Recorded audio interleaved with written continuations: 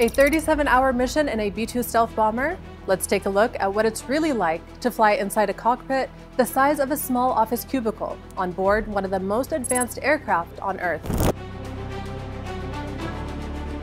They take off from Missouri, fly halfway across the world, drop 30,000-pound bombs on a nuclear site in Iran, and return home without ever being seen. And it all starts before takeoff. At Whiteman Air Force Base, pilots train in 24-hour simulators, flying the full mission from start to finish. They rehearse strikes on mock targets built to match the real thing, like Iran's Fordo facility, buried deep in a mountain. But the prep isn't even about flying. They meet with doctors, reset their sleep cycles, even adjust their diets, because everything, down to digestion, needs to be under control at 30,000 feet. Once they're in the air, it's just two pilots. The small cockpit has room for a toilet, a space behind the seats for a cot or a camping pad, and each pilot takes rest breaks. One flies, while the other naps in short shifts.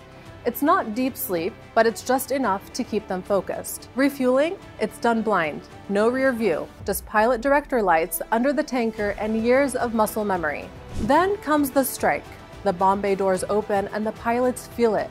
The aircraft jolts as they release 60,000 pounds of bunker busters. No radar detection, no missiles fired, just in and out before anyone even knew they were there. Yes, the B-2 is a marvel of stealth engineering, but the mission basically depends entirely on the people inside it.